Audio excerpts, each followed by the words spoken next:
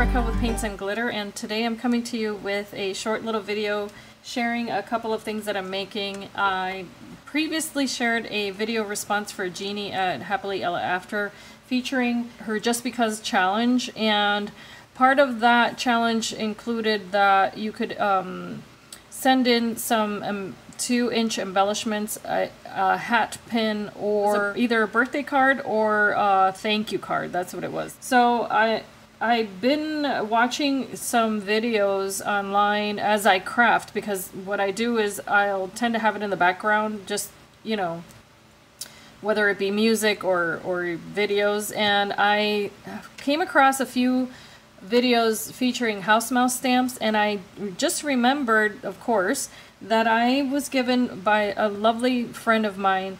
I inherited some stamps from her, and some of them were house mouse stamps because she's not a crafter, so she gave them to me, and that was such a beautiful blessing to be able to receive such a gift like that. And there are some of the older ones, and once I saw those videos, I thought, you know, I haven't really played with some of those at all, and that's a shame. So I got them out, and one of the reasons I wanted to use them is because my son, my youngest son, I should say, really loves house mouse stamps, and he's away for the week, so I decided to make him a card, little postcard. And I thought, you know what a great excuse to go ahead and get those stamps out and make him a little something also to send in the mail. And what I'm going to do is I'll show you here, the one that I used, the image, it's old, so it's because of this was stacked, I guess, with some other stamps. Some of them lost their, you know, their little image that they come with there, so you can tell there's like, you don't know what that is. But this one's called Mice Scream, what am I saying? Mice, I'm sorry, Mice Cream Cone. I can't say that fast. And this features Mudpie with a little kitten. This was from 2001, so they're, I guess, you know, this was the design of the month from July 2001. And I'll show you what it stamps like. What I did was that I colored in the image. First of all, I stamped it on craft cardstock using Prismacolor pencils, and that's what I love to do with these particular types of stamps. Here they are. I just wanted to show you. I have these pencils, and I use them quite a bit when I'm coloring my stamped images, for the reason that it's very relaxing, first of all, and secondly, they offer a good punch of color, depending, of course, on how you use them. But I wanted to send my son this one because we had a cat for many years. We lost her last September, and we miss her dearly. So she didn't look like this, however, but I went ahead and just wanted to use that little image there. And what I did was, after I colored it, was I covered the cone and their little tongues with glossy accents. So I'm sorry if that doesn't focus too well. I'm realizing here it's probably very blurry.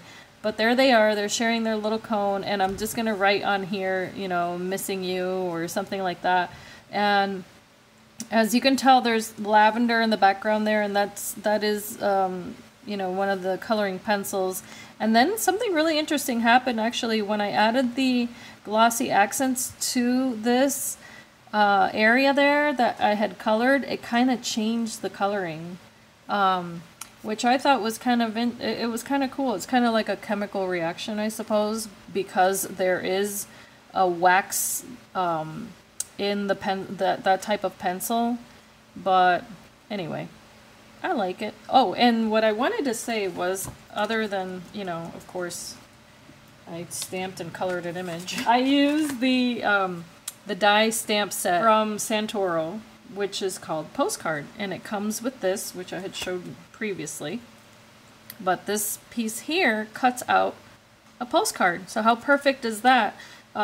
Now, because I did not use a 110-pound card, or, you know, heavier, what I did was that I cut it out twice, and you're probably going to notice there it doesn't match the little notches there. That's because I doubled it up, and I adhered the same image on the back.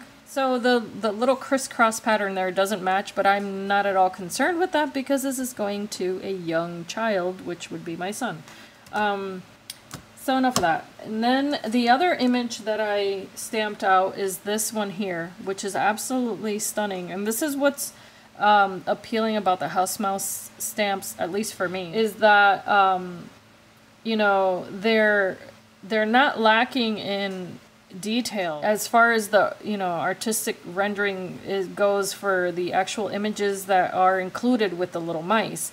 Because, you know, if you know anything about illustration, you'll notice that they're so accurate in terms of how they're drawn out. And I don't know, maybe I'm just rambling, but I am very impressed with them because of that. And that's what, you know, is appealing to me. But this one is May 1999 Design of the Month, and this is called Ballooning for Berries, and that one features Mudpie. How beautiful is that, right? And I mean, this is the kind of stamp that you don't even need to color in for it to be beautiful, but I did go ahead and color that one. I stamped it on craft cardstock again because this is the look that I was going for.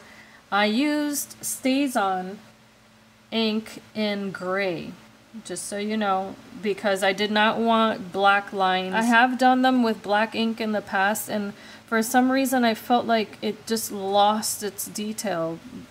Even though, you know, sometimes you think black ink is going to bring out the detail of a stamp. Sometimes it's the opposite is what happens. But to each his own, there's no wrong way to do it. What I did here was that I used, of course, the pencils. I blended in several different colors. When I color with these pencils, the reason I don't film it is because I could be here all day, you know, trying to edit a video of coloring. But I like to use 4 or 5 different colors on each image there to get that effect. The pinks here, I think I used 3 different pinks maybe. The little berries to make those stand out. And I'm going to cut this down and make it into a card because I thought to cut it out with this also. But if I do that because of the way that I placed it on here, I'm so afraid of ruining it. I don't think I'm gonna do that. Because this took a lot of work. I've decided I'm going to put this on top of white cardstock to make it stand out a little bit more, and I think I might distress the edges, but I want to make a 5, let's see here, 5.5. I still need to cut a little bit off of this. I need to make it a 5-inch wide card. I've cut a piece of paper 4.25 by 11, which is going to be my base for a 4.25 by 5.5 inch card. And I'm just going to score this at 5.5 very gently because I have the tendency to score too firmly sometimes, and that sort of ruins the card. But I'm just using my Martha Stewart bone folder and board to give this a nice crease. And I had said that I wanted to film with a different backdrop because of the glare on this, and I do apologize that I'm aware there's glare on my surface, but it is impossible for me to craft on a surface now that is not glass because I have spoiled myself. I'm gonna cut this down a little bit because my image is still far too large for the cover. I mean, not much, but I want to give it a border there because it's very precise. Oh, lovely. Okay. So, let's see here. I always get one side that's a little bit better than the other when I fold the paper, but it is handmade. You must remember that. I think I'm going to ink the edges of my base paper because the difference is quite stark and I don't have any white on my colored image. I'm going to use walnut stain to ink the base of my card. And I have this foam here that probably has 3 different color inks on it. I don't know if anyone else does that, where you know, have the best intentions of matching the the little foam pads to your inks, and then mine just end up in a pile after a while. So I get variations of color, which is fine by me. And these oxide inks are just so absolutely just vibrant and beautiful. So these are also an excellent choice to use to color in your stamps if you haven't played around with them. I highly recommend. And a little goes a long way with this ink. If you're not familiar with it, this is what's so amazing about them, is that maybe they're a little bit of an investment initially, but when you realize how long they actually last because of how little you need when you're using them, then you realize they'll actually save you money if you use them for more than one purpose. So if you use them for coloring, for mixed media, whatever, you realize how much use you can get out of them and how long they last. So enough of my oxide commercial. Let's see, I think I want to ink the edge of this now that I'm looking at it. I just happened to see this paper on here, and I think I would like that on there. Yeah, I think that's what's going to happen here. This is just impromptu. I wasn't going to go in that direction, but sometimes that's what happens, and that's okay. I may have intended on using it on a different project, but at this point it got added to the mix here.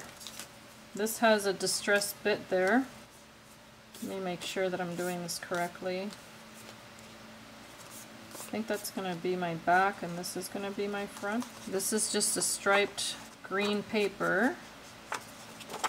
There's green in my image, so I'm going to go ahead and use this. I keep moving my base around. I'm going to adhere this down first and then add that little red strip with the hearts at the bottom. And I'm going to go ahead and ink up those little parts that I really tore up. And I think, let's see here, I like it better like that. I'm going to adhere this with beacon adhesive, applying that to the edges there first, and I'll lay this down, move it toward the top, and this is going edge to edge because the other piece is going to be smaller. So I want this one to be the one that shows underneath, as well as the little strip here.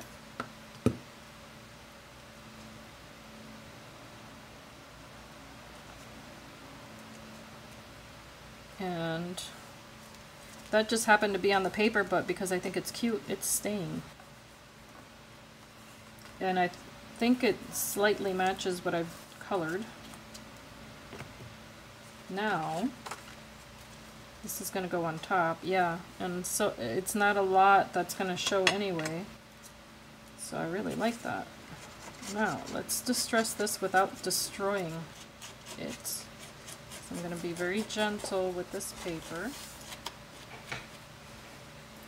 To make this a little more dimensional, what I'm going to do is that I'm going to adhere it on foam, craft foam, and then adhere it to my base. So I'm going to trace this onto the craft foam.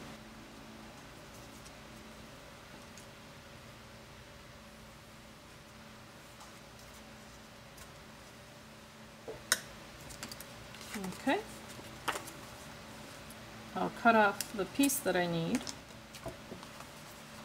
And it doesn't have to be perfect because it's just acting as a little cushion there. So I'm going to apply beacon adhesive, which works wonderful for foam. You could use hot glue. However, I feel like the hot glue dries too fast on this material and then it leaves beading, which then adds an unwanted texture to my projects, so I prefer the liquid adhesive in this case. Flip that around, double check and make sure my opening is in the right way, or right position. And that just added a little something extra there. So if the corners lift up slightly, that's okay because that's part of the look that I'm going for. So I could actually kind of, you know, encourage it to do that, to curl on the edge of the little edges there. So the paper doesn't actually lift off, even though I'm adding that little curl. This one needs a little more.